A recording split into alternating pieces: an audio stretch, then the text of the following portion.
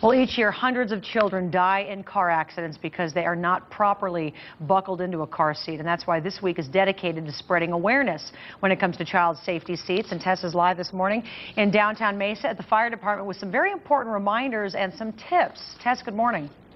Good morning, Tara. That's right. Tips that can save your child's life. That's what this week is all about.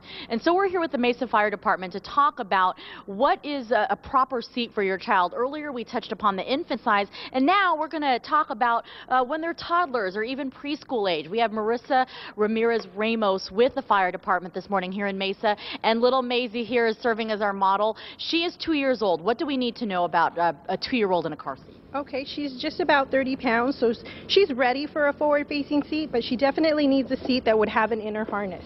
So she still needs to be strapped in. That way this inner harness is holding her in place. An inner harness, is that the same thing as a 5-point harness? Is that what this is also called? Yes, absolutely. A 5-point harness is the safest harness. Put your head up, sweetie. There you go. Don't want to get your hair or anything caught.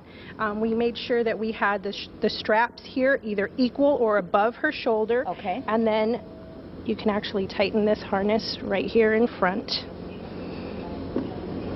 So you want her snug in there, just as an infant or any child, snug enough. Do you do the test of the pinching of everything? Yes. If we can pinch like we can on this side and have fabric in between our fingers, it's still too loose. So I would definitely need to continue tightening this harness. Okay. And then we move over here to her brother, Mason, who, by the way, said the camera light is way too bright, so he had to grab his sunglasses.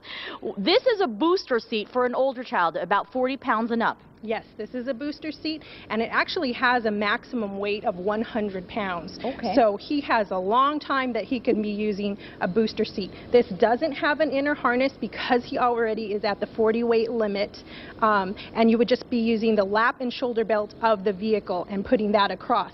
And it actually has two different places right here on the side where you can put the shoulder portion, so depending on the height of the child you can adjust it, and it has it on both sides because depending on either side of the vehicle that you're putting it in, it would still be able to be adjusted either lower or higher as they grow a little bit taller. And something folks should know, Arizona is one of 3 states in the United States that do not have this older child booster seat law. After the age of 5, there's no regulation or requirements. Is that true? That's why we stress that children stay in a booster seat, because now they're making booster seats up to 100 pounds.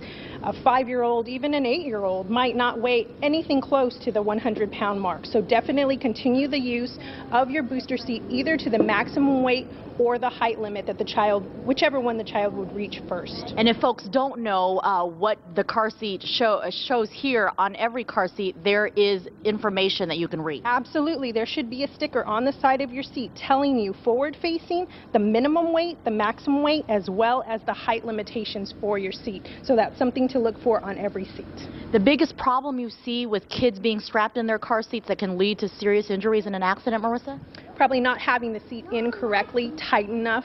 You want less than 1 inch of movement going from side to side when you're strapping that seat in, or not having the harness adjusted tight enough to hold the child in the seat itself. All right, thank you so much, and thank you, Maisie and Mason, for being our models. That's why experts recommend calling a car seat safety technician. A lot of the fire departments do it, a lot of the hospitals do it, and you can schedule an appointment where they will, for free, help you personally install your own seat, make sure your child is in their safety, and what better security can you get in that, knowing your child is as safe as possible when you're on the roads.